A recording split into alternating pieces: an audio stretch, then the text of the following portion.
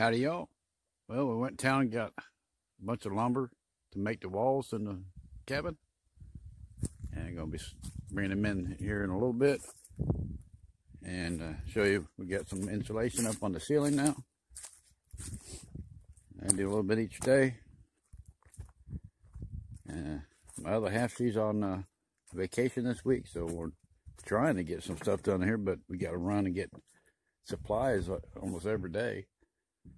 But I got that up so far on the ceiling. I'm leaving that part out because I got to bring the wall over, and I got to make a wall over there for the bathroom area.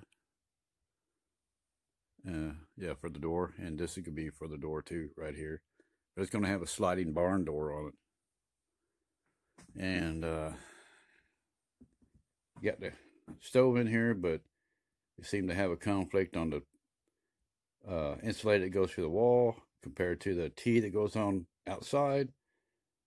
They're both 6 inches diameters, but for some reason they won't fit in together to each other. So what we was told, we got them from 2 different stores, and that ain't gonna work. You gotta get everything from the same store because one's American made and one's China made. So go figure.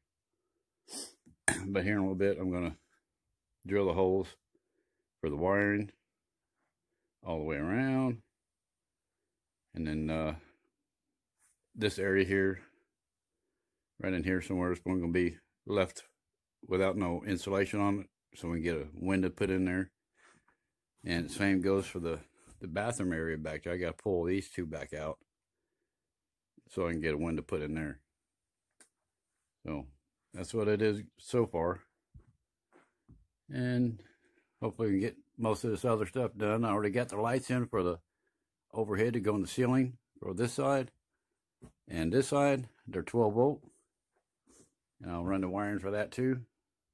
And you can't put them in until we start putting the ceiling panels up.